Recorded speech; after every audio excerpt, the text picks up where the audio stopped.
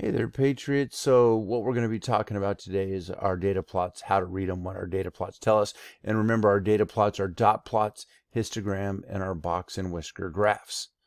So our box and whisker graph, this is the first one we learned. Remember, this one tells us our 5-number summary, which is the minimum, the first quartile, the median, the third quartile, the maximum value. Our data will always be divided into groups of 4. They're divided into quarters.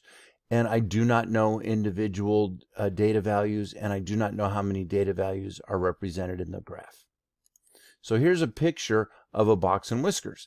Remember, it's called, and it's about the hours adults spent exercising last week. So every number represents hours spent exercising. So this is saying 0 hours exercising, 1 hour, 3 hours, 4, 5, 6, 7, 8, etc., etc.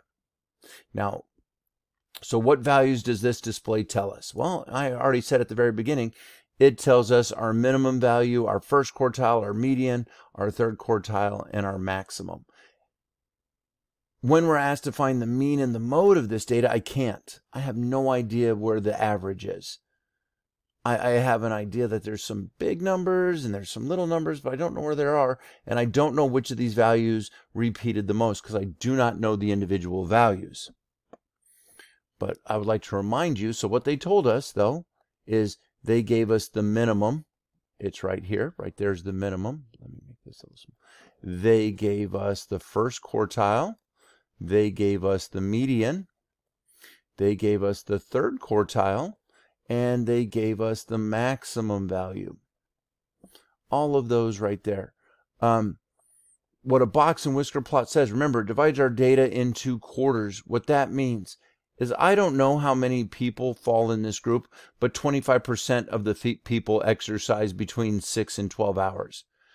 25% of the people surveyed exercise between 3 and 6 hours.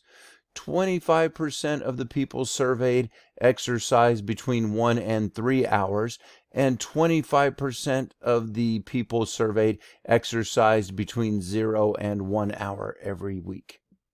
Or last week, not every week, just last week, I'm sorry. Pay attention to the titles, it tells you what's being said. So when we look at our dot plots, the dot plot tells us the frequency of each data value, each data point, how many times each data point happens. I can easily identify the mode because the mode is which value happens most often. And then I can actually figure out median and mode, or median and mean, by writing down my values. So when I'm looking at the height of these giraffes measured in feet, I can see that 2 of the giraffes were 14 feet tall, 3 were 15 feet tall, 2 were 16 feet tall, and 2 were 18 feet tall. I can easily calculate the mean. Remember, the mean of a data set is adding up all the heights that we have and dividing by the number of heights. So 14 plus 14 plus 15 plus 15 plus 15 plus 16 plus 16 plus 18 plus 18. And there are 1, 2, 3, 4, 5, 6, 7, 8, 9. 1, 2, 3, 4, 5, 6, 7, 8, 9 points. And when I put that into my calculator, I get that my mean, this little mu right here, it's the Greek letter mu, it's about 15.67. Remember, the squiggle equal sign means I rounded. And then I can easily tell the height of the tallest giraffe. I just look over on the far right. How tall was this is my highest data value. That's the height of my tallest giraffe. And the tallest giraffe was 18 feet tall. When we're looking at our histograms, remember again, they don't give me frequency of every data point. What they give me is the frequency of an interval. They say from here to here. They don't say here's 300 or 400. They say from 300 to 400.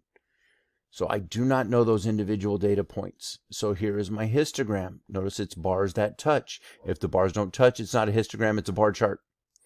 We're looking at tree heights, where we have the number of trees on the left, and we have the height in centimeters on the x-axis. So how many trees are 225 centimeters tall? How many trees are this tall? Right here. Well, again, I don't know how many are 225. I really don't. I don't know how many are 225. But I do know 27 trees are between 200 and 250 centimeters tall. But how many of them are 225? I don't know. It could be all 27 or it could be none of them, because this is an interval, not an actual point. So if it doesn't show individual data, why do I care about a histogram? Why do we use it? Well, it's actually a pretty great way to show a large amount of data, and it's very readable. Look at this. This is very easy to read, and I can put large amounts of data because we are covering an interval. Alright, so if you still have any questions about reading your various plots, please make a note of it, and when you come into class, ask your teacher so we can explain it. I'm glad that you stuck with me and watched this video. Watching these videos is very important to your learning, and Patriots, we'll see you when we see you.